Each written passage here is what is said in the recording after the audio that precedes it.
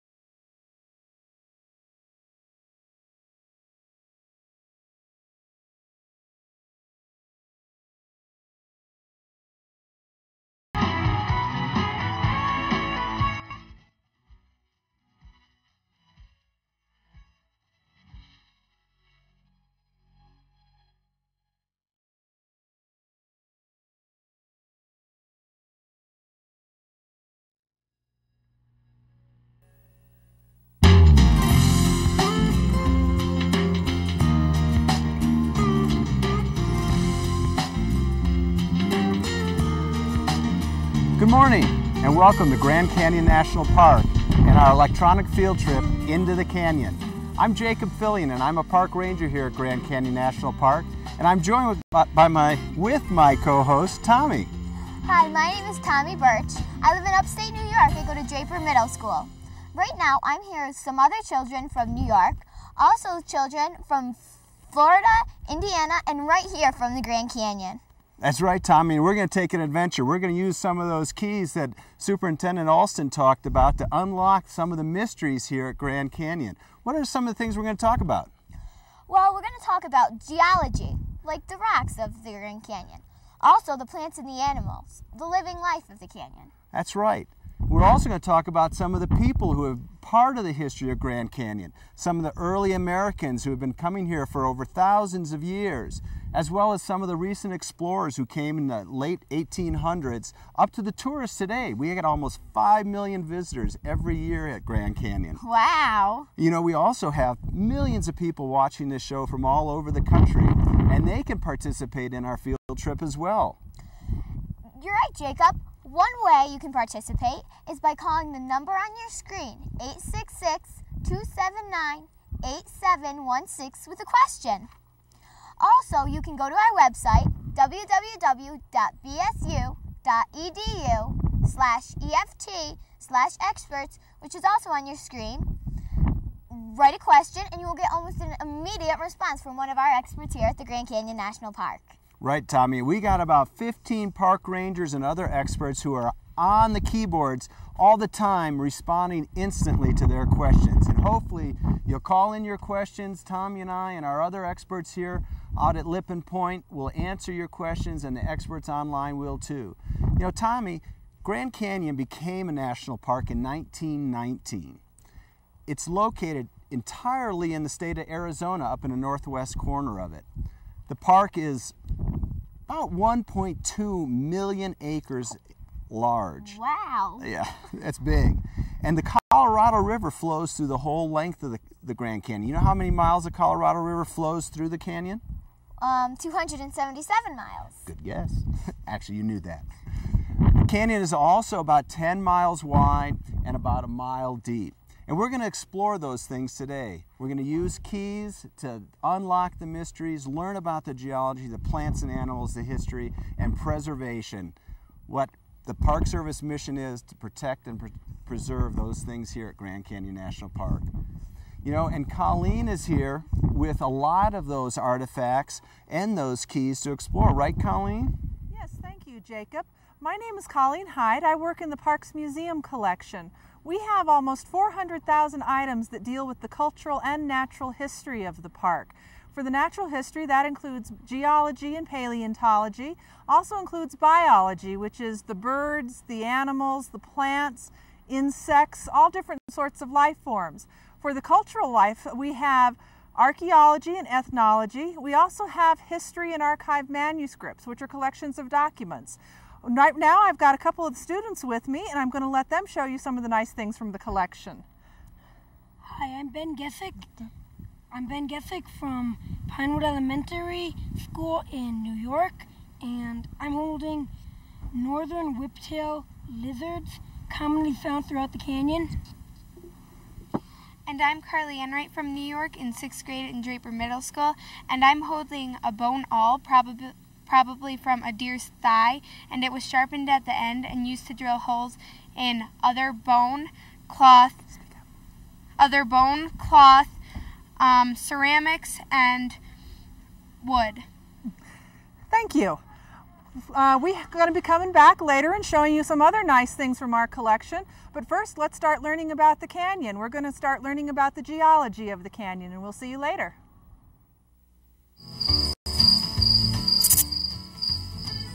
Great day hiking. Can you read me a story before bed?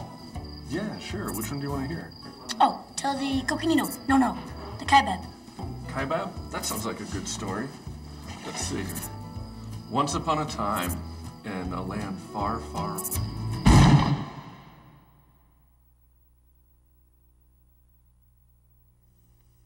Hi everybody, my name's Jay Johnstone. I'm a park ranger here at Grand Canyon, and I'd like to talk to you a little bit about some of the stories that rocks can tell. Now, you may not be aware of it, but these rocks tell incredible stories. You just need to know some of the language, and that language is called geology. Grand Canyon is one of the greatest classrooms on planet Earth to learn about geology because it's the planet's history book opened up for everybody to read. Each one of those layers of sedimentary rock behind me represent another chapter, a story, a continuing evolution and development of planet Earth. And we're going to be touching upon a lot of these different techniques and processes. So let's turn it back over to Colleen and her assistants. I believe they've got some beautiful rocks to share with you, and and they will try to tell you the stories of those few rocks. Colleen? Thank you, Jay. We have quite a few artifacts out here, different fossils and rocks that can be found in the Grand Canyon Museum collection, and Ben and Carly are going to tell us about a couple of their favorites. Here, I'll hold it up. Well, this is a fossil of brachiopod, which is an early sea clam, and this is a fossil of a sea sponge, which are still found in oceans today. What do you have, Ben? I have a trilobite. One of the most common fossils, and it's very old. It's kind of like a horseshoe crab. And I have reptile tracks. You can still see the claw marks in them. Thank you. We'll be looking at some more different fossils here, but we also have things like ferns. We have some ripple marks, some different rock layers that we might have a chance to take a look at later. So we'll send it on back now to learning about some more of the geology of the Grand Canyon.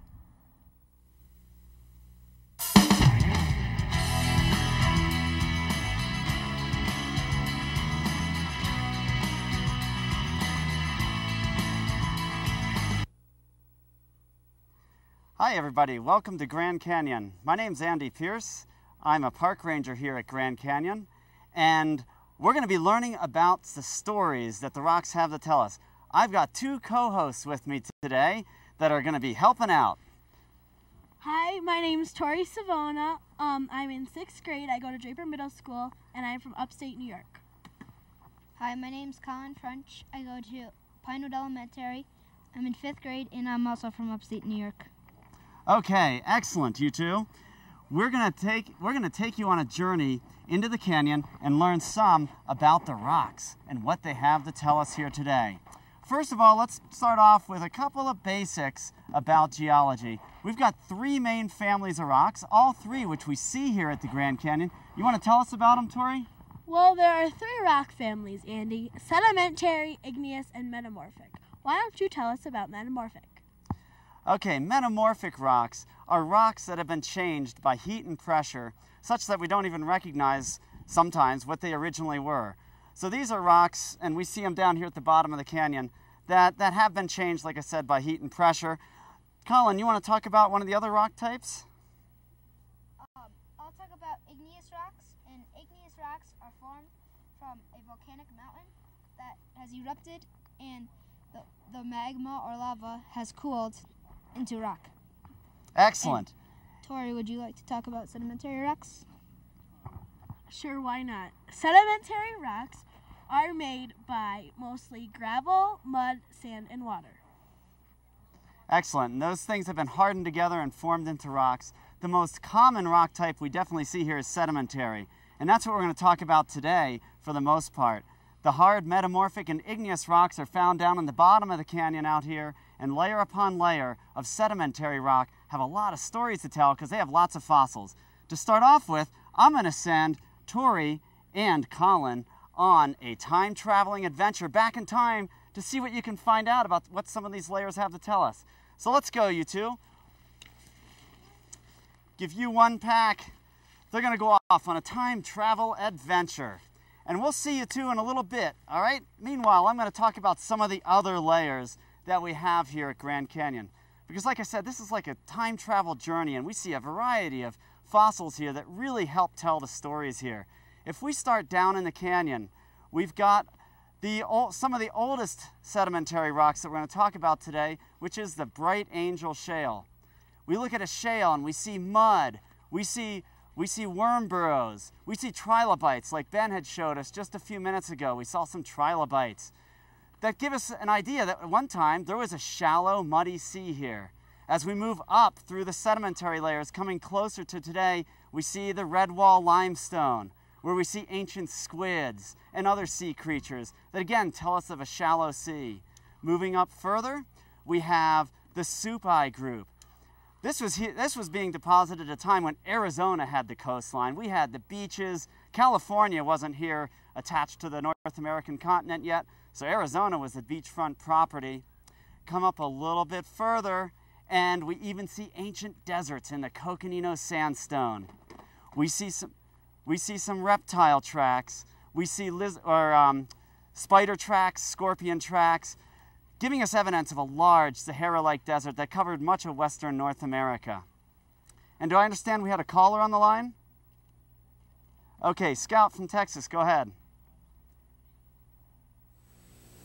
How many caves are there in the Grand Canyon? Out of those caves, how many are homes to bats? Okay, there are a lot of caves in the Grand Canyon. Anybody familiar with limestone who might live in parts of the Midwest or more eastern United States might be familiar with limestone because that's where we get a lot of our caves. Mammoth Cave National Park and other national parks are cave preserve caves that are formed in limestone. We have a lot of limestone here at the Grand Canyon. I don't know the number. There are a lot of them out there. Excellent question. Okay, we've got Tori on her way back from her time travel adventure. Come on over, Tori. Wow, where have you been and what have you seen? Well, Andy, I went to an ancient swamp. Excellent. What'd you see there? You've got some, let me see what you've got in your collections bag here. It looks like you've got some interesting things you collected. Here I collected some ferns and some mud. That's really wow, some ferns. We actually see some fern fossils here at Grand Canyon. We've got some in the Hermit Shale. And also, let me see what you've got here. Oh, a container full of mud. So it's pretty muddy there. I see you've got your big mud boots on. Excellent. You've got your insect spray, your fly swatter. Did you see any of those big dragonflies with the 3-foot wingspans? Yes, they were horrible. All right. Well, the Hermit Formation that we have here at the Grand Canyon is basically mudstone or shale. Mudstone is a type of sedimentary rock that forms from mud, and that's exactly where you must have traveled back in time to. That's excellent. Certainly in collections, we have lots of great fossils that preserve what we see in the Hermit Shale, a time when there was an ancient swamp here. And actually, Colin's coming back too. How you doing, Colin? Good. Where'd you just come back from? Looks like you've been having a good time. Here, I'll take a look at what you found. I came back from an ancient swamp. An ancient ocean. It looks more like you've been. Ancient ocean. All right, you've been out snorkeling. It looks like you got your snorkeling gear. Let's see what you found. A whole bunch of shell fossils, or a whole bunch of shells you found. Looks like you have. This looks like a stick-type bryozoan, like we see in the oceans today. We were studying this top rock layer we're standing on a couple of days ago. You guys remember we were doing that fossil study? What did we see in the Kaibab limestone, this top layer of rock? Do you guys remember what we found when we were doing our studies there? We found a lot of different kinds of seashells. Excellent. Some of them looking fairly similar to this. We found some brachiopods. Brachiopods, shell-like creatures. Okay, sounds like we have a question on the line. Yeah, I didn't catch the name. Tabitha. Okay, excellent. Tabitha, go ahead. Newmore Elementary, Bedford, Indiana. My question is, how did the canyon get its name? How did the canyon get its name? That's an excellent question. Grand Canyon, if you look out into it, kind of almost speaks for itself, but John Wesley Powell, who was one of the early explorers here in the canyon, first person that we know of to run the entire river through the canyon, came up with a lot of the names, and he's the one, I believe, who ended up naming this canyon the Grand Canyon. Excellent question.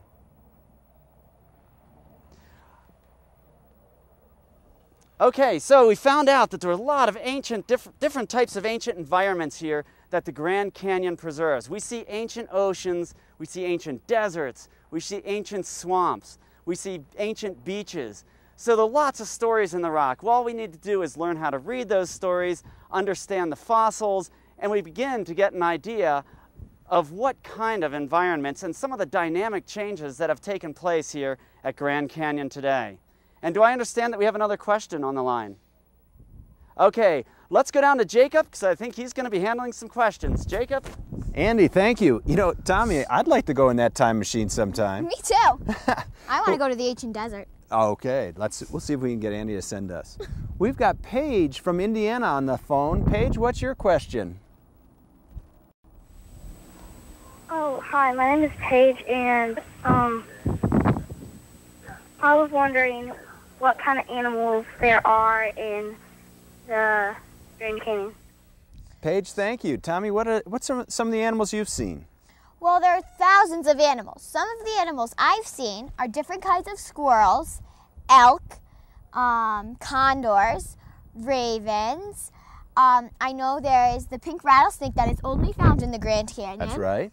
There are Mexican spotted owls, and there's a various number of different birds too. Yeah, and we're going to hear more about the plants and animals later in our show, Paige, so stay tuned. I think we have another caller, Savannah from Arizona. Go ahead, Savannah. My question is, how many visitors go down the trail every year, and how much erosion happens?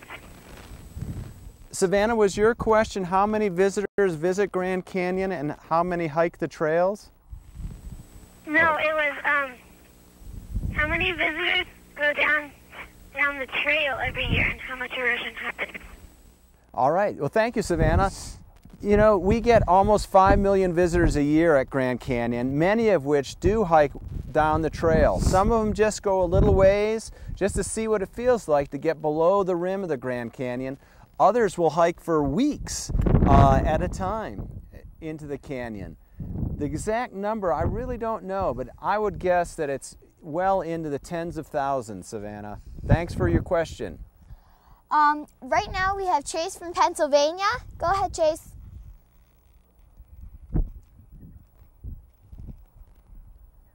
Go ahead, Chase.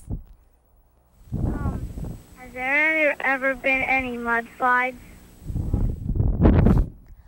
Oh, good question. Yeah, actually, you know, just earlier this week, we had a lot of rain here at Grand Canyon, and one of the trails that we were hoping to hike on had a huge rock slide and mudslide on it, and it closed the trail.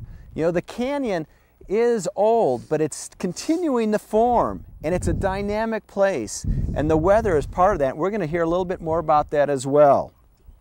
But what we're going to do first, we're going to hear, you know, we've heard about all the rocks, got into place, what happened next? And that question leads right into it. Andy, are you going to take us from here? You bet. I'm back here with Tori and Colin, and we're going to talk a little bit more about geology, because we just talked about all the rock layers and the fact that the topmost layer that we're standing on was deposited in an ancient ocean. However, if you're at the ocean, at the beach, what elevation are you at? Either one of you want to field that question? You're at 0 elevation. Okay, so 0 feet. What elevation are we at right now? Do you remember, Tori? We're at 7,000 feet. 7,000 feet, which is why it's a little bit chilly out here today. Some people think of Arizona as hot, but it is a little chilly here today. We're at 7,000 feet. How is it that these rocks deposited underwater ended up at 7,000 feet? Well, we're going to come back to the theory of plate tectonics. I have a globe right here in front of me. The black lines on here represent the plates on the Earth. The crust is broken up into a series of plates. These plates are moving. And let's have a demonstration. Why don't you two demonstrate how basically this works? Plates can move in many different ways. They can pull apart, slide side by side. What happened here to cause these two plates to lift up, or to cause the crust of the Earth here to lift up to 7,000 feet? Let's see it. They're going to demonstrate convergent plate boundary. Tori and Colin, let's see. All right, Tori is the plate diving down, Colin's the plate going over top. Basically, tens of millions of years ago, the Pacific plate, represented by this, and a North American plate, represented by this one in my left hand, collided together. Pacific plate dove down, the North American plate rode over top and was pushed up, and hence our rock layers here have been lifted up 7,000 feet in some places, like here at Grand Canyon. Now, that's a very dynamic force. We've got all of our rock layers lifted up 7,000 feet in the sky. What's the next dynamic force that needs to be at work in order to get our canyon? Erosion. Erosion, excellent, because we have the layers at 7,000 feet, but we don't have a canyon yet. Erosion, and what is it that eroded the canyon? And let's, before we go to that, I think we've got a question. Could I, Dustin? Okay, Dustin, go ahead.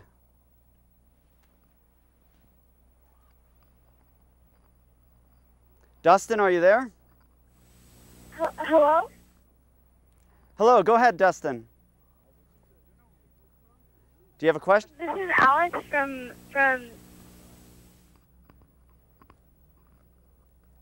Go ahead with the question. Well, maybe we'll come back to that question here in a minute. We're gonna. What kind of plants they have in the Grand Canyon? What kind of plants? Well, we've got some plant specialists here with us today. And let's see, Lori, do you want to handle that question? Can you repeat that question? She was wondering what kind of plants we have here at the Grand Canyon. We've actually got a great diversity of plants here. We have 1,600 different species, and they vary from tall trees that you'd find up on the rim to really tiny plants down in the canyon that might only come out just after the rain. So there's a great diversity of species here. Great question. Excellent. Thank you, Lori. Yes, and so we'll continue with the power of water, because water is extremely powerful. Plate tectonics is powerful, but water is equally as powerful as plate tectonics, and it has carved out our canyon. In fact, I was down in the canyon several months ago and saw some incredible evidence how even just one thunderstorm can make a dramatic change in the canyon and can start eroding, carrying rock down into the river below. Let's take a look at that footage. It was quite a spectacular scene. I'm down here about 3,600 feet below the rim on the Bright Angel Trail. Right here, if I had been standing here about 5 weeks ago, I would have been about probably 3 or 4 feet underwater, actually. There's a raging torrent coming down here. Just downstream from here is Indian Garden, and you can see some of the effects of it down there as the flash flood carried away a lot of the picnic tables, did some damage down there. Certainly was quite a dramatic sight, but again, these are a great example of some of the processes that continue to widen the canyon even today. Okay, we're going to quickly demonstrate, before tossing it back to Jacob, how the canyon was formed. Let's review it. Okay, you two ready?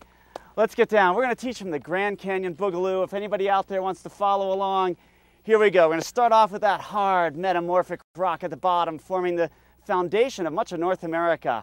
That rock gets faulted and cracked, and then we have the igneous rock oozing through those cracks, and it cools and hardens. And then we get a layer of limestone and sandstone and shale, ancient oceans, ancient deserts, ancient beaches, ancient swamps, limestone, sandstone, shale, ancient oceans, ancient deserts, ancient beaches, ancient swamps.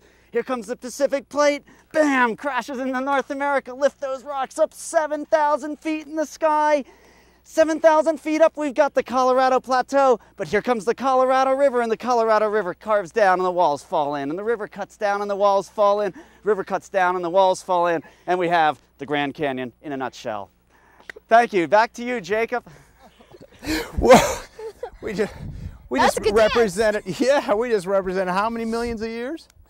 Lots. That's. Right now we have Hunter on the phone from Texas. Go ahead, Hunter. What name did the Native Americans have for the Grand Canyon, and what did they mean? That is a really good question. We have a woman who grew up here in the Grand Canyon who is a Hopi Indian, so we're going to toss it up to Phyllis. Phyllis, can you answer this for us? Yes, that's a great question. The word for the Grand Canyon in Hopi is Dukpa. That means deep canyon. So that is the word in Hopi. Thank you. That was a great question. Thank you, Phyllis. Right now we have Brandon from North Carolina on the phone. Go ahead, Brandon. This is Brendan, and my question is, what is limestone made out of? Okay, Jacob, you want to answer that one?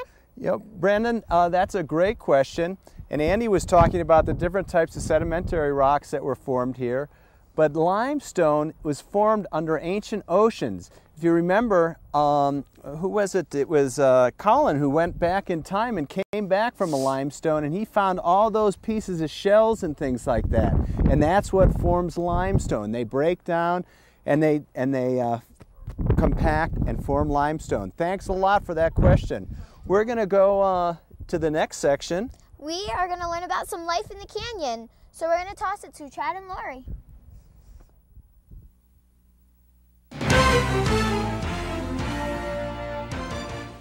Hi, I'm Tori Savona, coming to you live from the top of the Grand Canyon. Today it's a little chilly, but we have beautiful condors flying around and these beautiful pine trees. Oh, well, over to Jonathan at the bottom of the Grand Canyon. Hi, thanks, Tori. It's 20 degrees hotter down here than up there. And we have these scrub brushes, and there's no condors around here. and let's hand it to Julia. Thanks, Jonathan. As you can see, we're in the middle of the Grand Canyon, and it's 10 degrees warmer than the outer rim of where Jonathan was. And there are no ponderosa trees, but there is some juniper trees. And I'm Julia Barch, and thanks for watching Cannon TV.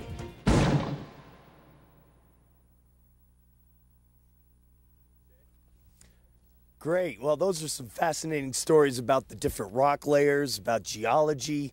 And as the rock layers here tell stories of changes over great and vast periods of time, the animals and the plants, they also have stories to tell as well. And they're always having to change. You have to adapt or you don't survive. And so we've got some biologists that are going to share some of these amazing survival stories with you. And I believe Colleen and her assistants have some great examples of adaptations and finding ways of making a living here at Grand Canyon. Colleen? Thank you, Jay. We do have several animal and plant specimens here that we thought we'd talk about. This is the Grand Canyon pink rattlesnake that somebody mentioned earlier. This is a bobcat, and this is a stellar jay that we see quite a bit around here at the Grand Canyon. And these guys have some things that they thought were special from our collection too. Ben, what do you have? This is pack rat midden. This is pack rat midden. It is junk that pack rats collected, and then they went to the bathroom on it, and it builds up, and sometimes they put their nest on by it. Great, thank you. What do you have, Carly? Well, this is the skull of a giant ground sloth. This mammal went extinct about 10 to 12,000 years ago, and it was alive around the same time as saber-toothed tigers, cave bears, giant beavers, and mammoths. Great, thank you. We're going to go now and learn some more things about various plants and animals that we can find throughout the canyon. Let's go see what we can learn about those. We'll see you in a few.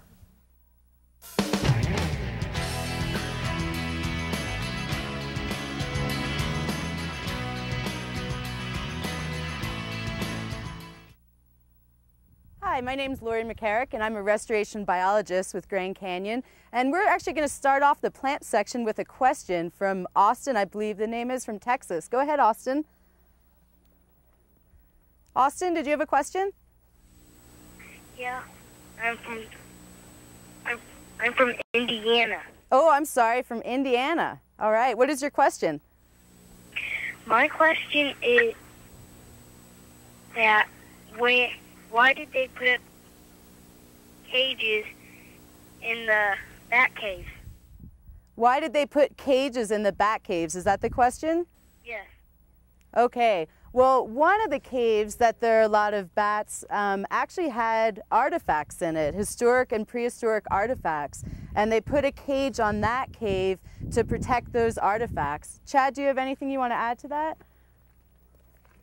Yeah, the cage that you're talking about from the website, I believe, is a cave called Stanton's Cave. It was a cave that people could walk into, and like Lori was saying, people were going in there and stealing artifacts out of there. So they put a door on there and to keep the people out, and then they had to modify that door to make sure that the bats could fly in and out as well. So I think that hopefully answers your question. Great. Okay, well, we're going to start talking about plants, and I have some new friends here who will introduce themselves, and then they're actually going to help us learn about plants. Go ahead, Jonathan. I'm Jonathan Yazzie from Grand Canyon. I'm in 8th grade. I'm Bernie Ortiz from Grand Canyon, and I'm in 5th grade. I'm Berkeley Cougar from Cowan Elementary, and I'm in 4th grade. Great. Well, we've learned so much already about geology and how the canyon was formed, and a lot of people, when they think of Grand Canyon, think of what's behind us, this vast landscape. We already mentioned that there's a great diversity of plants at Grand Canyon. We have 1,600 different species. I don't even know all of them. I'm just starting to learn them all. As we change in elevation, does anybody remember how much elevation difference there is between the north rim and the bottom? Jonathan, any ideas? 2,000? 2,000. It's a little more. It's about a mile, actually. So the north rim is a little bit higher. And the bottom of the canyon, do you think it's warmer or colder right now? Warmer. It's warmer, yeah. So if we were down there, we might be able to take our layers off. So like us, the plants actually change as you go down into the canyon. Now, these kids have been fortunate enough to have been able to take a hike down into the canyon. And I'm wondering, Berkeley, why don't you tell me, what did you notice as we hiked down the trail that day? I noticed that in the bottom, most of the leaves get bigger, and like towards the middle, they're kind of smaller. Okay, good. How far down did we go? Did we go, a couple miles, or was it just about a mile? It was just about a mile, Yeah, I think. so just in 1 mile along a trail, we were able to see a really big difference in plants. On the top of the rim, Bernie, do you remember, were the plants really tall or were they just super short? They were pretty tall. Yeah, they're really tall. In fact, if we were to go over to the north rim, there's a really dense forest over there with trees that look like this. This is one piece of a tree. Really tall trees over there. And as we go down, what happens to the leaves of the trees? They get bigger. In the very bottom where there's water, they do. Yeah, you can get really large leaves like that. This one here that has very small leaves that are kind of waxy, where do you think that would be found? The middle. In the middle. Why? Because there's no water in the middle. Exactly. Yeah, so these... Great answer. Yeah, these plants have had to adapt to an area where there's really no water. So they've come up with very creative ways to actually survive in that area. I wonder if one of you could tell me what type of things plants rely on and what you think is the most important here. We've kind of already hit on this as far as a resource. They adapt to soil and sunlight great. And water. Okay, good, good. What do you think that this plant, where do you think this would be found? Mostly at the bottom. At the bottom. What type of modifications or adaptations do you think this plant has made to life down there? They can keep water in its pads. Yeah, so the pads are really thick and they can actually store water in there. Do you see big leaves like on this plant? On this cactus? No. Do you think this has leaves? No, they have spines. Spines. Yeah, and actually the spines are modified leaves, so they've developed those spines. What else do you think the spines might be good for?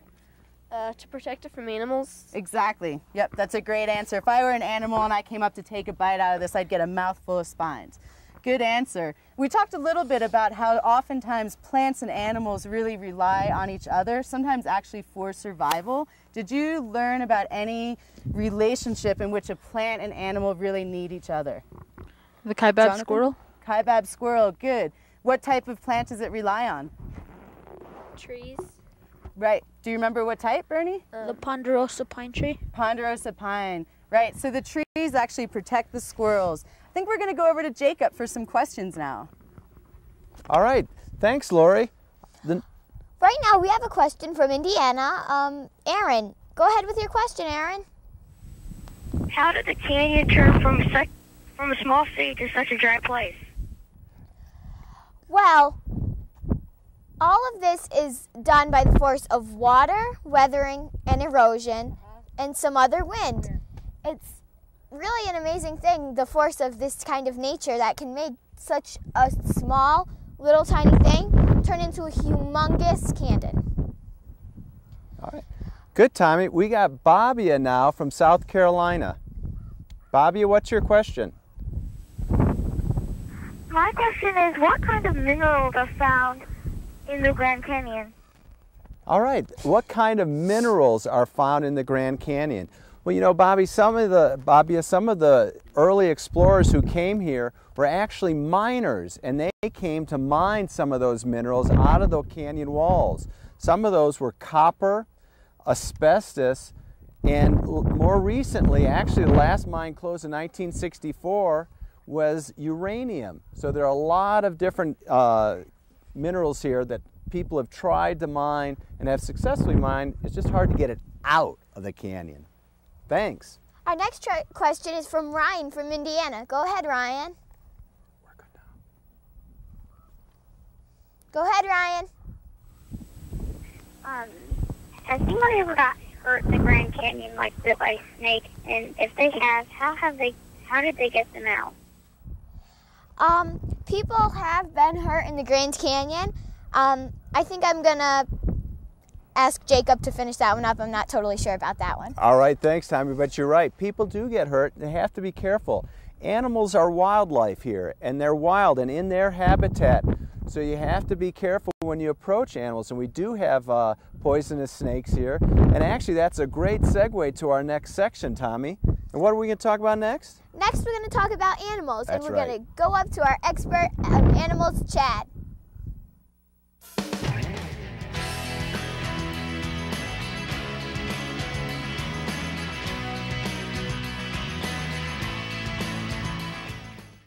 Hello, my name is Chad Olson. I'm a biologist here at Grand Canyon National Park.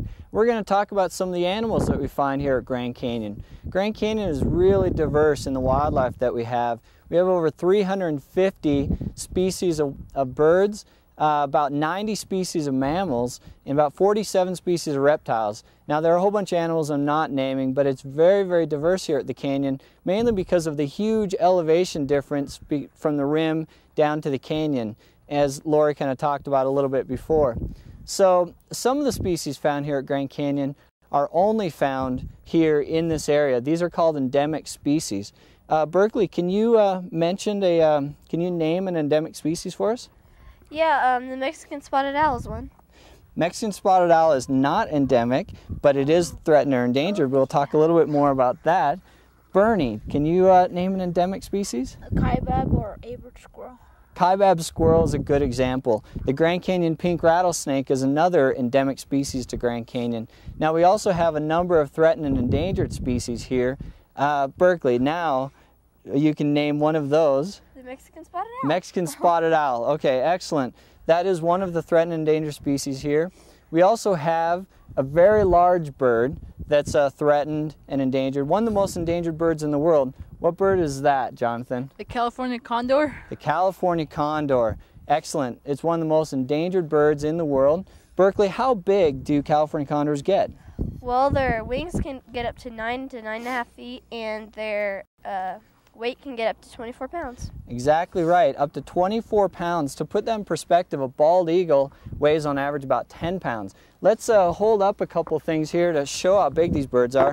Berkeley, if you want to hold that. This is just one feather of a California condor, and then this here is a full-size, life-size banner of a California condor. Berkeley, you want to move back over this way a little bit? Just down there. So that gives you an idea of how big these birds actually are. Okay, great. So California condors, to give you a little bit of history, there are only 22 birds remaining at one point back in 1982. And in 1987, the last bird was trapped from the wild to start a captive breeding program. So the captive breeding program was very successful, and by the early 1990s, they started reintroducing birds to the Grand Canyon area. About how many birds exist here in Arizona right now, Berkeley? Do you know? About 85, 89. A little bit below that. We're right at about 48 birds here in Arizona. Okay, so we have a caller coming in from Indiana, I believe. Jensen? Okay, Jensen, go ahead with your question. Okay, my question is, what is the law of superposition? The law of superposition. Okay, I think we'll have to throw that one back to Andy. Andy, can you take care of that question? You bet. The law of superposition. Wow, somebody knows a big word out there. That's a big word that actually means a really pretty simple concept. Basically, oldest rocks are at the bottom, youngest rocks are at the top. That's what the law of superposition is about. So if you want to press your friends, families, and teachers, remember law of superposition. Oldest at the bottom, youngest at the top. Thanks. Back to you, Chad. All right. Thanks a lot, Andy.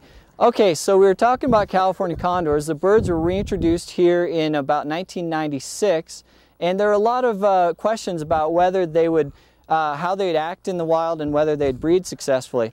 In the last year, we finally had our first successful breeding, and this year again, we're hoping to have 2 more nests with chicks raised in the wild. So things are looking very, very good for California condors. So the other thing we're going to show real fast is demonstrate how to track, and we have Berkeley here with a transmitter and a wing tag that every bird wears, And do you guys want to show this real fast? Okay, turn it on there, Jonathan, and hold it up so they can hear it, if they can get that audio. Now, every single bird, it's really important that we keep track of them, and this is how we do it. We have the directional antenna, the receiver, and the transmitter.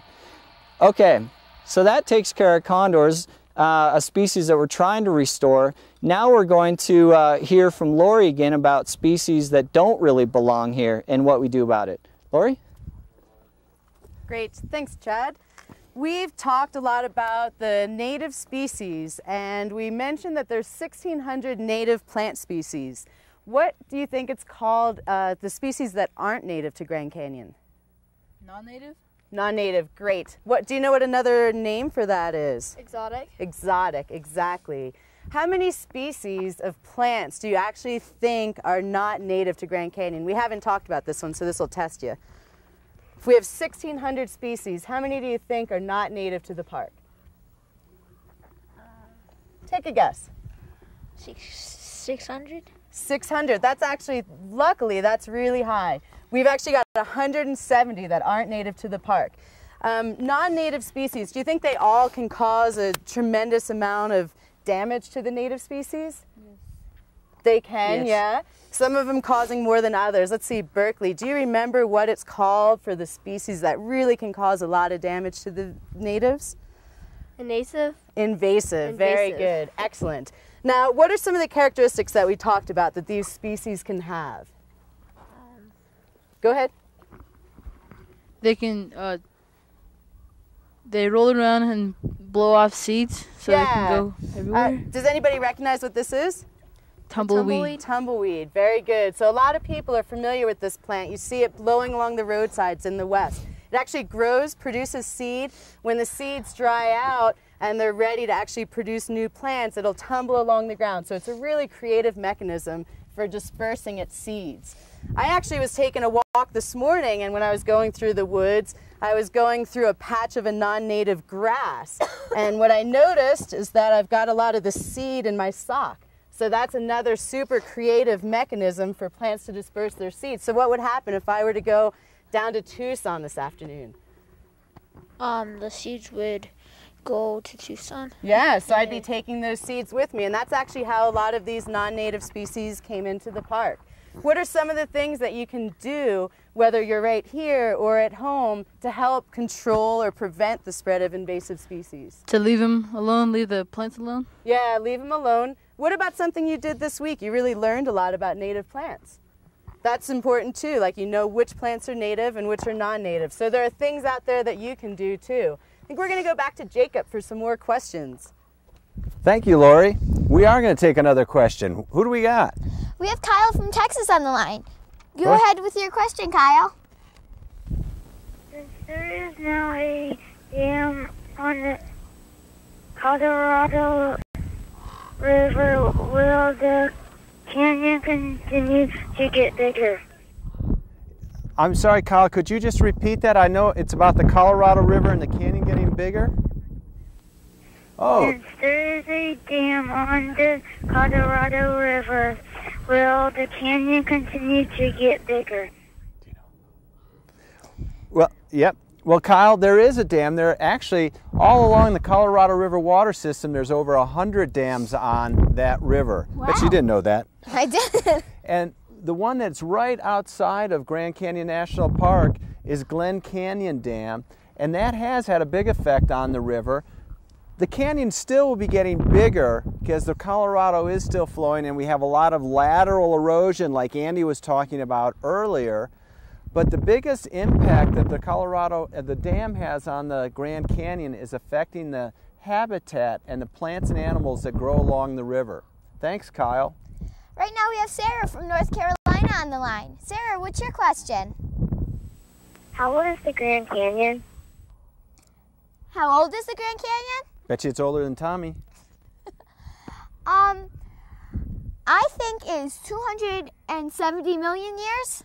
Well, actually, Tommy, that's a good answer if we were talking about the age of the rocks, and that's what confuses a lot of people. Kaibab limestone that we're standing on is 270 million years old, but actually the canyon itself is only about 5 to 6 million years older. And that's when the river started carving through, and that's sort of where we gauge the time that the canyon started. Ah, good one. Thank you, Sarah. Right now we're going to toss to the trailblazers. Yeah, we've talked a little bit about geology, plants, animals. We still have the people. This has been the easiest hike I've ever been. I mean, it's so flat. I know. There hasn't been any hills or canyons since the Mississippi.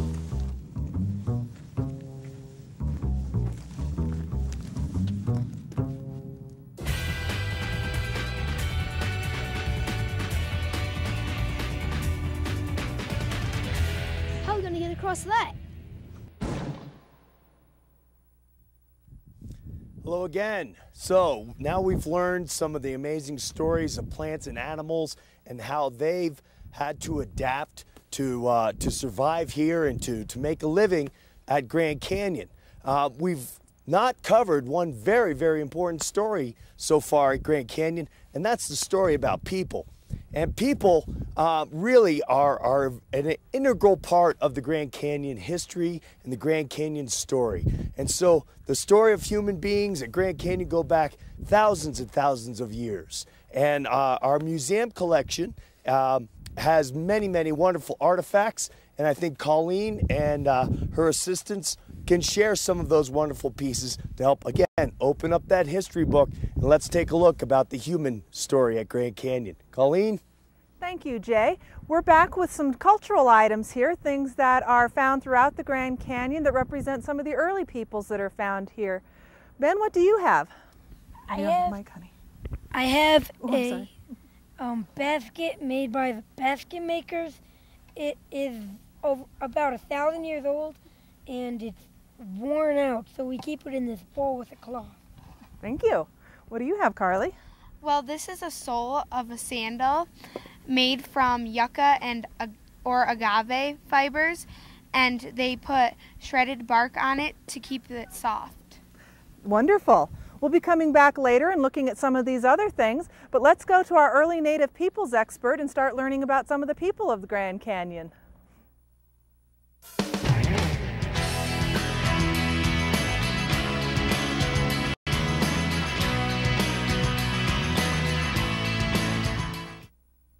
Hi, my name is Jan Balsam. I'm an archaeologist here at Grand Canyon. I've got two of my colleagues here with me. You guys introduce yourselves. Hi, I'm Chelsea Fairhead. I'm in 7th grade and I go to Grand Canyon School. Hi, I'm Julia Barch and I live in Florida and I go to Donna Church High Tech Middle School. And we are going to start our session with a question from Zach from North Carolina. Go ahead, Zach. How fast does the Colorado River flow through the Grand Canyon? Zach, that's a great question. He asked him, how fast does the Colorado River flow through Grand Canyon? And it varies a little bit, but generally about 4 to 5 miles an hour is the flow of the river through the Grand Canyon. Hopefully that answered your question. Okay. Well, we're here talking about native peoples. And as much as the Grand Canyon is important for its geology, the plants and animal life, we also had people here living for 10,000 years. We have a single artifact that was found about 10,000 years ago, and I think Colleen is going to show that to us. Colleen? I sure am, Jan. Here is our Folsom preform. This is about 12,000 years old. This is the earliest example we have of humans in the Grand Canyon. There's one side, there's the other. It was found by accident by an archaeologist hiking in the canyon, but we're thrilled to have it. Back to you. You know, when you talk about trying to understand the human history here, it's almost like looking for a needle in a haystack. We've got 1.2 million acres, and we've gone out looking for some sites in the last couple of days, and it was kind of surprising as we were walking through the woods, finding things on the ground. But we're going to talk about some of the earliest people here who were here about 10,000 years ago, hunters who were in this area, leaving small pieces of stone tools. And then about 4,000 years ago, there was another group of people who were also hunters who were living here, and they made small animal figurines called split twig figurines. And we've been trying to make some of them, and I know that folks in the classrooms have also been trying to make split twig figurines. There's an activity available for you on the website. And Colleen, I think you've got a couple real ones to show us. I sure do, Jan. These are two split twig figurines from the museum collection. This one has a spear in it. This one here is wrapped with grass. We believe they were meant to be either bighorn sheep and mountain goats or mule deer. The one with the spear in it was probably a hunting fetish meant to help them with their hunting rituals and to make it a more successful hunt. Back to you. Great. Well, I've been talking with my colleagues about the figurine with a small spear running through it. Julia, what do you think that's all about? I think it stands for hunting and their food in nature and stuff. Hunting, yeah. And what do you think, Chelsea? Same thing? Yeah. Pretty much the same thing. You know, it's pretty hard to hunt a deer or a sheep around here. We have a couple tools, though, that we know were used prehistorically as part of the hunt. Now, do you think those would work on a bow and arrow? No. Kind of a little too big for that? Yeah. Kind of heavy, have to be a really big bow and a really big arrow? Yeah. So most likely on a spear, and it would have been hafted at the end into a piece of wood and then used as a spear. So I think, actually we've got another caller coming in. Amanda, I believe it is? What is a petroglyph? What is a petroglyph, Amanda? That is a great question. We've got a couple people who want to answer that for you. There's two different types of rock art. There's pictographs and there's petroglyphs. Who wants to answer which one? Petrograph is where you carve things into the wall. Mm-hmm. A petroglyph is when you chip the image into the rock wall. And what's a pictograph? A pictograph is when you paint it on the wall with mud and water. Mud and water, and you're actually making paintings, pictures on the walls, and petroglyphs are peckings on the wall. That was a great question, Amanda. Thank you very much for asking. So we've talked a little bit about the oldest artifact, a little part of the Folsom Point. We've shown our skills at making split twig figurines. We've talked a little bit about projectile points. Archaeologists don't really ever call them arrowheads unless we know that they were using a bow and arrow. And I've got another little artifact here. I'll trade with you. What do you guys think that was? Probably a utensil, like a knife. To cut their food up? Exactly. It was a knife because people had to fashion everything that they were using here out of what was available in the canyon. And all of these three pieces of stone tools, they're all called lithics, were made out of what? They were made out of all stone. Out of all stone. All of it coming from the rock layers here. Exactly, exactly. So pretty interesting stuff. And all of these things, thousands and thousands of years old. It looks like someone painted on that one. On this one? Yeah, it looks like it was fake. Yeah. It does, although, you know, there's a number on this, and that's the site number, so we actually know where it came from. It's one of the tricks that we have. Okay, so we've heard about a little bit about hunting and things like that. What about a little later peoples? We had peoples living here who were hunting, and then we began to have people who were farming. And I know Ben already showed us a basket. What do you think those people were called who made baskets? Farmers. How about basket makers? Yeah. Oh, yeah. Yeah, basket makers. And they were living here maybe 1,500 years ago, 2,000 years ago. And later people called Pueblo people were living here, and they were farmers. And we've talked a little bit about that. Where would they be farming, do you think? Probably by the river. Down that below us? Yeah. So that they'd have enough water to make sure their crops would grow correctly. Yeah, exactly. And they were farming corn, beans, and squash. Mm-hmm. And we've had a little bit of experience here with corn in the last couple days. You know, one thing, if you're living here, you're going to have to make everything that you have in your kitchen right here out of what's available. And we actually have been practicing a little bit with grinding corn. You guys want to show folks how that works? Okay, usually they use a bigger rock. And the big stone here is called a metate. The small stone is called a mano for your hand. You guys want to show them how it's done? First you have to crush the corn. We like to cheat. They're cheating a little bit. But it works pretty well. And then we actually ended up making some fry bread the other night out of this. And then you just grind it up. All right. Well, thanks, you guys. Looks like we're going to toss this one to Jacob. Question time. Thanks, Jan. God, 10,000 years of human history here. It's amazing. Right now on the line we have a caller from Missouri. Go ahead. Her name, I think, is Savannah. Savannah. Savannah, are you there? Yeah. What's your question? What kind of Indians live in the Grand Canyon? Thank you, Savannah. We talked about that a little earlier, didn't we? We talked about some of the Native American tribes that have associations with those. Can you remember some of those tribes? There's the Hopi, we have Navajo. We have Havasupai, Wallapai, Apache, and Paiute Indians. But the only ones that now live inside the canyon are the Havasupai Indians. Thanks, Savannah. Thank you. Right now on the line we have Graham from Indiana. Go ahead.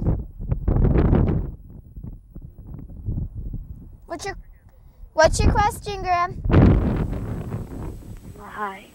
I'm wondering if there has ever been a volcanic eruption in the Grand Canyon. You don't know that one? Not exactly sure. Actually, yes. I think there is, but... You're absolutely right. That's a good guess. And actually, that's some of the most recent dramatic geologic events we've had here, Graham. And in the western part of the Grand Canyon, there have been volcanoes erupting. And actually, those volcanoes had incredible lava flows. Just about 2 weeks ago, I was on the Colorado River on a raft trip going by these lava flows that 11,000 years ago dammed up the Colorado River, forming a big natural lake there. Of course, the Colorado River is a powerful force. It's carved the whole Grand Canyon and it cut through those lava flows. So yes, volcanoes do have erupted here at Grand Canyon. Thank you. We now have Christy from South Carolina. Go ahead. When mining claims failed, how did many of the miners make a living? Ooh, that's a very good question. Well, do you know the answer? Well, this week I learned that a lot of the people who were making a living here, they realized that the food services made a really good living, and a very important person was Fred Harvey, who started many food services and hotels. That's right. Some of the early miners found out it was better to mine the tourists' pockets than to mine the minerals out of the walls. So those early miners became the first tourist leaders in tourism. We're going to go back to Jan, I think, and talk a little bit more about some of the more recent arrivals here at Grand Canyon. Yes, we are. Thanks, Tommy. Thanks, Jacob and Tommy. It's interesting to think about human history here, and that we begin 10,000 years ago. We've got farmers living here 1,000, 2,000 years ago. And then a little over 100 years ago, Euro-Americans essentially came here. Before sort of Americans and the mining and tourists came here, we did have the Spanish who came upon the Grand Canyon in the late 1500s. Our friends, the Hopi Indians, a little to the east of us, brought them up here to the rim of the Grand Canyon. And I'm pretty sure they just kind of left them here and didn't bother telling them how to get down. You guys, there's a trail here, isn't there? Yeah. There's a lot of trails here? Yes. A lot easier. But the Hopi didn't bother letting them know about any of that. They just left them here on the rim and said, good luck, we'll see you later. After the Spanish were here, they really didn't spend much time. Miners came in, and that was a great question that we just had about mining. There weren't very many profitable minerals here. People were looking for gold. They saw all of this great geology and all these big rock faces and said, oh my God, it's going to be great. We're going to be able to find all sorts of stuff. And they really couldn't find very much. So around the turn of the century, we began to see the miners who really couldn't make a living going after tourists to make a living instead. 1901, the Grand Canyon train showed up. The railroad brought its first passengers up here. A little after that, we started having the beginnings of the lodges and food service, and I think Tommy mentioned a little bit of that. Beginning in 1905 and up into the 1930s, there was an architect working for Fred Harvey and the Santa Fe Railroad called Mary Elizabeth Jane Coulter, and I know that we've talked a little bit about her. We can actually see one of her buildings over to the east of us here, the Desert View Watchtower, and all of her buildings had a theme talking about something with the Grand Canyon, the rocks, the cultures of the area, and trying really hard to emulate as much as she could some of the cultures and sort of the organic way that things grew out of the canyon, using stone in all of her buildings, oftentimes including pictograph designs and petroglyphs that she actually took from ruins, which we would never do today, but she took them and actually incorporated them into her buildings. She also had a long history here with many of the native peoples, and she spent a lot of time working with the Hopi people. And we happen to have someone here who grew up at Grand Canyon, who didn't quite meet Mary Jane Coulter, but knew an awful lot about her. So, Phyllis, I think it's time for us to talk to you.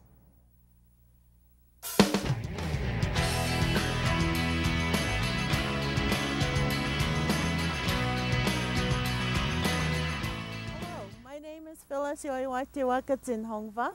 I am from the Eagle clan, born for the Bear clan, and I am a Hopi Apache Indian raised with Hopi beliefs. And today I have some partners here with me. I'm Bernie. I'm in 5th grade and I live in Grand Canyon. I'm Berkeley. I'm in 4th grade and I live in Indiana. All right. And we are going to tell you a little bit about the Native Americans in the area. And we have 9 tribes that have connections to Grand Canyon. On the North Rim side, we have 3 bands of the Paiute Indians, and we have the Zuni Indians from New Mexico. Berkeley, can you tell me? We have the Hopi and the Noi. Look up, smile. Go ahead, Bernie. The Navajo, the Havasupai, the Wallapai, and the Zoi, the White Mountain, and Apache. All right, good. So you learned about them a little bit while you were here at the canyon. And the Grand Canyon really has a lot of things to offer us, right? You've got a lot of plants, a lot of trees, the canyon itself, and all the Native American usage for the plants and animals. And here we have a pinyon tree. And Berkeley, what did you do with the pinyon tree? What does it give you? We, you can eat them and you can use medicine. You can eat the what? The pinyon nuts. And what did you do with the pinyon nuts? We roasted them. And you got to eat them, right? Yep. Right, and here's another plant behind us. It's called a sagebrush. And Bernie, what do we do with the sagebrush?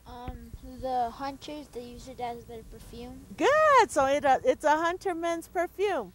Now I'd like to share with you a traditional dance that's going to be done, but I'd like to first introduce Debbie Estes with Best Buy. Thank you, Phyllis. I have with me Jonathan, and Jonathan is a 13-year-old at the Grand Canyon Junior High. And Jonathan, you are in an absolutely gorgeous outfit. I understand your mom made, but who taught you how to dance? My uncle James Pashlikai. And why is dancing important to you? I'm sure in school you have plenty of things that you can do. Why is this really important to you? My uncle says that when the world ends, there's going to be only one language, and that's the day that the world's going to end. So I want to keep my heritage alive. Fantastic. What are some of the activities that you do at school besides dance? I do sports like football, soccer, basketball, baseball. I like bike riding too. So you have a pretty busy schedule, but I bet you I've seen Jonathan dance, and I think by the time you see some of his footwork, he is probably awesome on the soccer field. So I know you told me that you teach children how to dance. Do you think you can teach me how to do something? Yeah, I can do that. Okay, let's give it a try. Here, I'm gonna.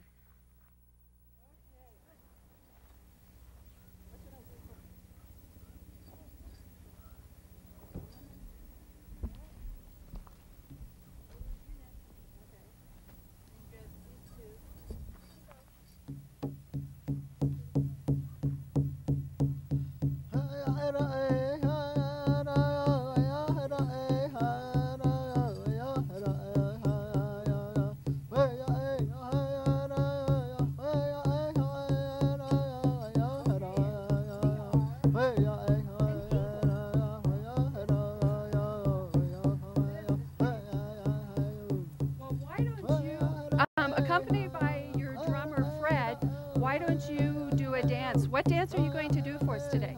I'm going to do the hoop dance. And the symbol? The meaning of the hoop dance? The meaning of the hoop dance is health for people that are kind of disabled. And this is so they can get better. Okay, so here's Jonathan.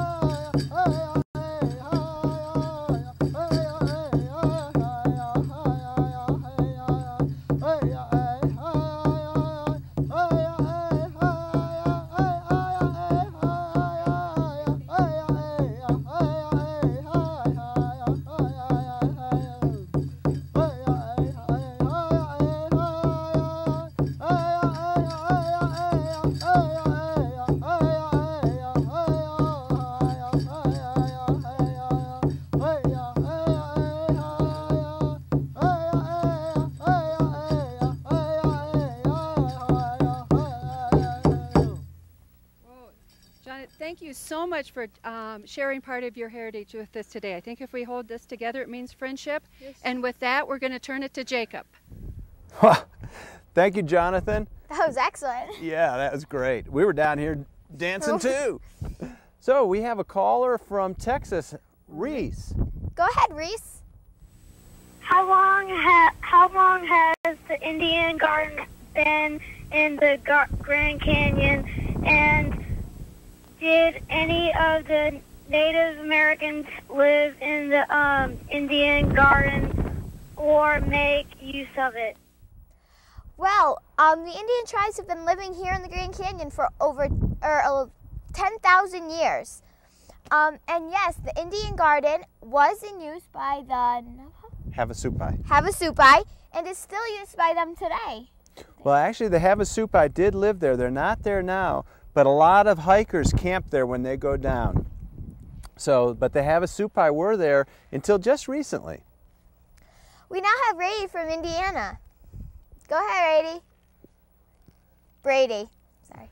Hi, how did rivers and ponds get into the Grand Canyon from a long time ago?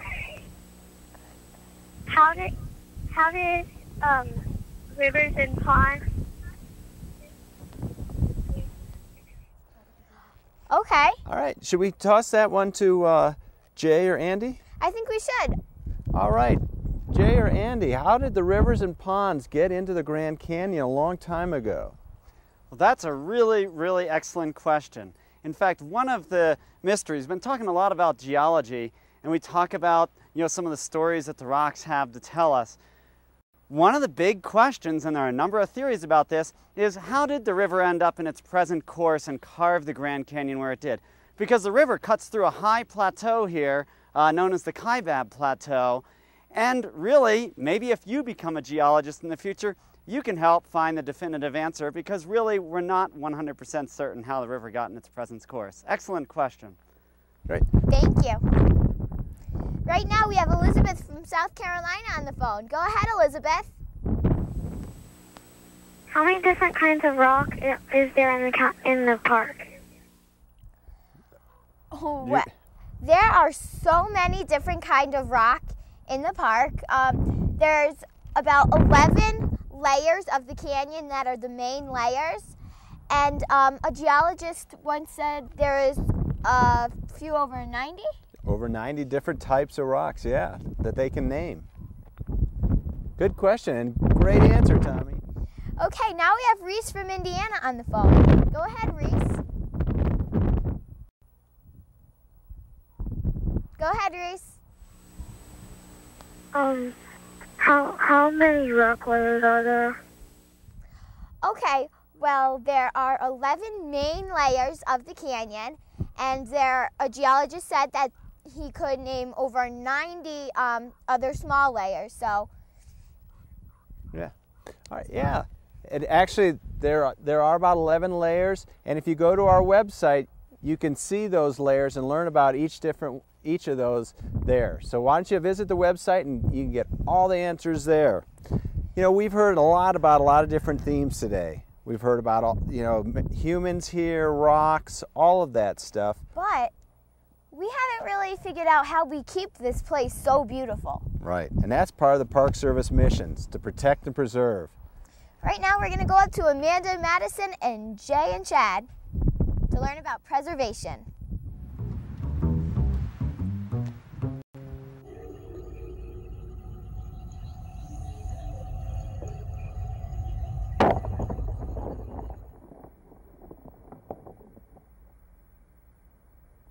Hit it! Hit it!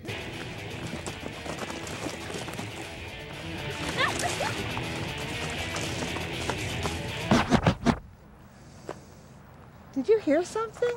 Nah.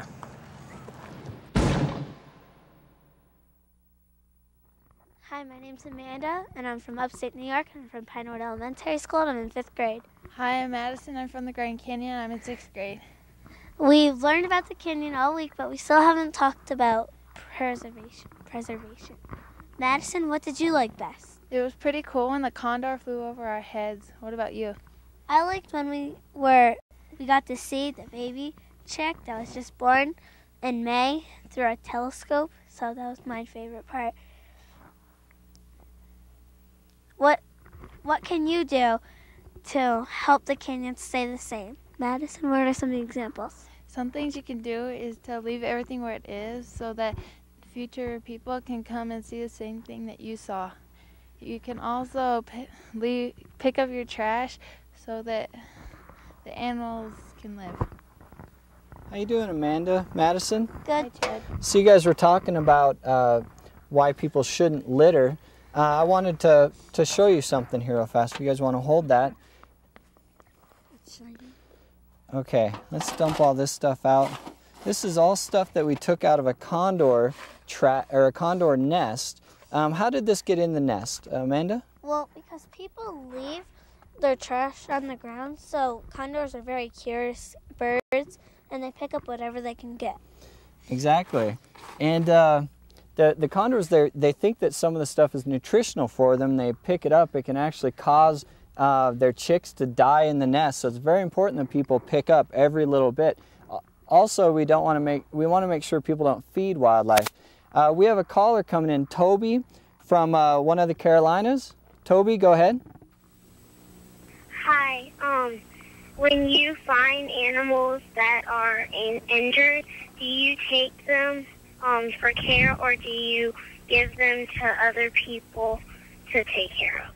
That's a great question. What do we do with animals when they get injured? Well, we have permits so that when we find an injured animal, we can get that animal to someone who knows how to take care of it, a wildlife rehabilitator. And usually they can end up rehabbing that animal back to health and hopefully be able to release it back into the wild. That was a great question. Okay, so I think now we're going to talk about some other things that people can do when they're here at the canyon to help preserve it. Jay? Yeah, hi everybody. Good to see you again, you two. Did you have fun during your visit here to Grand Canyon? Yes. Excellent. Well, most people do. When they visit a national park, they have a great time and they enjoy it and they want to tell other people about it. Is this the only national park in the whole National Park Service system? No.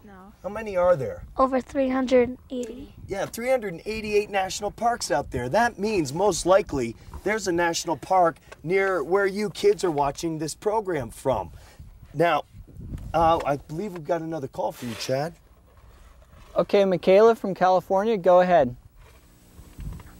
Hi. I have a question. When people were mining, did they find like gold or crystals? I'm sorry, can you repeat that question for me? When people were mining, did they find any gold or crystals? Did they find gold or crystals? Boy, well, they mined for a whole bunch of other types of minerals. We might want to toss that back to Andy or Jan. Jan, do you want to take that question? Thanks, Chad. I'd be happy to. You know, people tried to mine all sorts of things here. They found very, very small parts of gold along the river, but not enough to really sell it or make any money. They also mined copper, which was probably the most successful thing, uranium, asbestos, but really nothing else that would be considered something that you'd really be interested in mining. The last thing they actually tried mining here was something called back guano, which was found in some caves in the west end of the canyon that was used for fertilizer for your houseplants. So no gold here, a few other things, but mining really wasn't very successful. Thanks for that question. Okay, well, thanks, Jan, for answering that. Yeah, so everyone out there, you can take it upon yourself to help preserve these parks. So hopefully we've given you a couple ideas here. Why don't we toss it back to Jacob and Tommy now for questions? Thank you, Chad. Right now we have Jack from North Carolina on the line. Go ahead, Jack. How hot does it get in the Grand Canyon? That is an excellent question. Near the top, it can get over 100 degrees Fahrenheit, right? At the rim. And as you go deeper, we can get 20 degrees hotter as you go down into the canyon. So I'd say about 125 degrees Fahrenheit. Down at the river, I wish it was close to that today because we're a little chilly here. All right, we have Jacob from Indiana on the line. Jacob, what's your question? Yeah. Have there ever been any dinosaur fossils found in the Grand Canyon? Ah, great question, Jacob. There have not been any dinosaur fossils found in the Grand Canyon. And why is that, Tommy? Because the whole Grand Canyon and the rocks had already been formed before dinosaurs even were alive. Excellent, Tommy. I think we have Raven from Arizona. Are you on the line? Raisin, are you on the line from Arizona? What's your question? I was wondering, is there a lot of rapids in the Colorado River? Well, there are tons of rapids in the Colorado River. It happens to be where me and Jacob are standing. If you look down, you can see the Colorado River, and you can see one of the rapids, Hans Rapid, which is a level 10 rapid, which is the biggest rapid. Good question.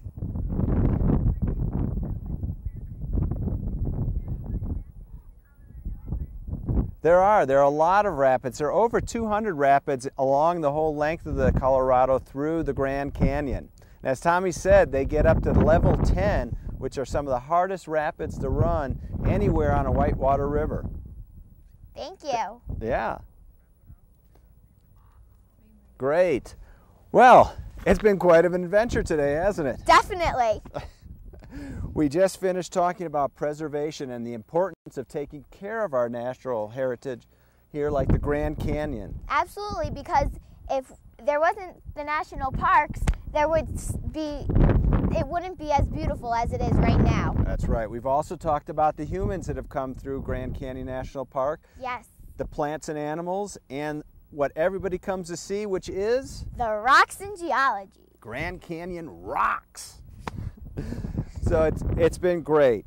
The themes for this show have been those. We've had a lot of fun with everybody here. But you know, this is just the first field trip in a series of electronic field trips. And Jay's going to introduce the next one that's going to take place in December. Jay, what do you have for us? Thanks, Jacob.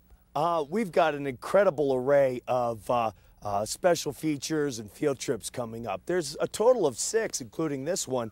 The next one coming up is going to take us out of this world. We're going to go visit planet Mars. And planet Mars may seem like a world away. However, a lot of the stuff that we talked about today with geology, about sedimentary layers, about the colors and the minerals we find in the rock, you can apply to geology in different planets and on Mars. So the red rocks here of Grand Canyon, they have a lot to do with the same red rocks in the planet Mars. So we look forward to seeing you again when you come and visit us in about a month's time, and we'll see you on Mars. Thanks.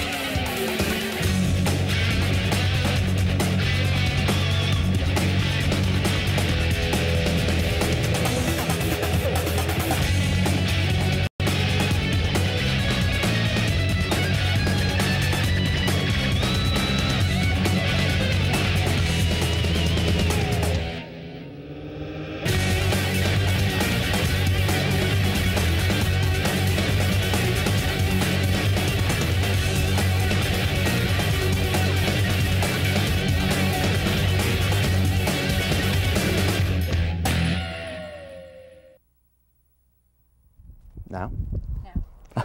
All right, this has been a wonderful adventure today. And right now we want to thank some of our sponsors because this wouldn't have happened without them. First off, we want to thank the Best Buy Children's Foundation. Also, we want to thank the National Park Foundation. That's right, Tommy. And we also want to thank Grand Canyon National Park and the entire National Park Service, as well as Ball State University. We also want to thank all of the audience and schools watching us. And all the students also want to thank the teachers and the park rangers who have been teaching us so much this week. It's been absolutely incredible. We've had an incredible week, haven't we? Yeah. It's hard to believe that it's over, but it is. But you know, Grand Canyon National Park is here for all of you to come and visit. And we hope, Tommy, you come back, all your friends from New York, and the new friends you've made from Indiana and Florida and here. Come visit us here at Grand Canyon National Park, and we'll take you on your own personal adventure. All right. Bye, everyone. Bye, everyone. Thanks. Oh, Lucas.